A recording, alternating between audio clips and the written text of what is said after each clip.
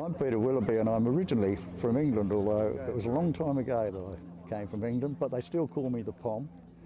Anyway, I came over to Australia travelling overland on a motorcycle because it was all open through Afghanistan and everything in those days, and Julie got the travel bug, and having got to Australia and found how big the wages were here, it wasn't long before I saved up enough to do another big trip. So in 1977, I caught it was the last of the free passage boats, and it was on its way back to England, having delivered another boatload of whinging Poms.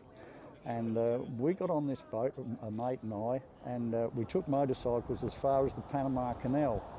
And there isn't a port in Panama, you may or may not know.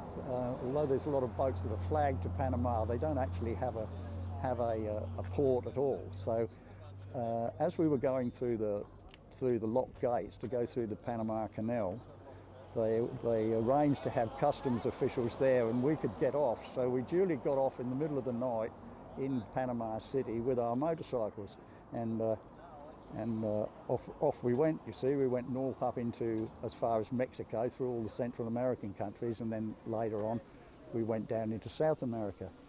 And the friend I was travelling with, his wife was a weaver, and so we, as you do, took an interest in what was going on around the place, because we had these trail motorcycles before trail motorcycles were even almost invented.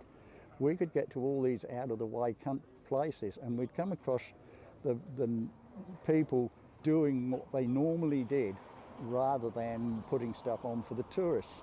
And because he was interested in weaving via his wife, we sort of took an interest in the clothes they were making, you see, and how industrious and careful they were with and loved the bright colours. Hence the shirt, which came from Guatemala.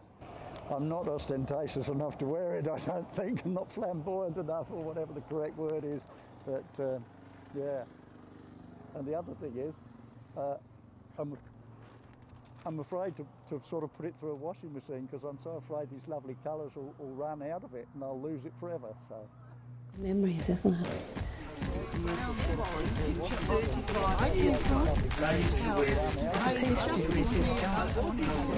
Memories, isn't it?